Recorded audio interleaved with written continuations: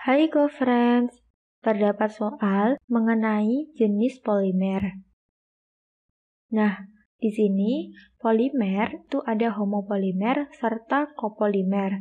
Perbedaannya, untuk homopolimer dia diproduksi dari satu monomer.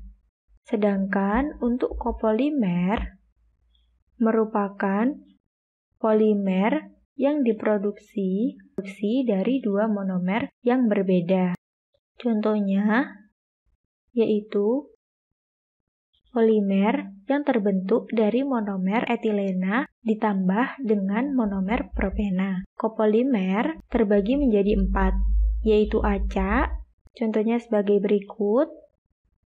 Lalu ada bergantian, contohnya A, B, A, B. Jadi bergantian A dengan B. Lalu yang ketiga ada blok. Contohnya yaitu A berkumpul dengan A, lalu dilanjutkan B berkumpul dengan B, begitu pula selanjutnya. Dan yang terakhir ada graf. Memiliki percabangan struktur kimiawi yang beda dan terikat pada rantai utama. Contohnya adalah polivinil asetat. Nah, di sini protein terbentuk dari monomer asam amino. Asam amino ini terdiri dari 20 macam. Sehingga susunan dari satu protein bisa terbentuk lebih dari satu asam amino.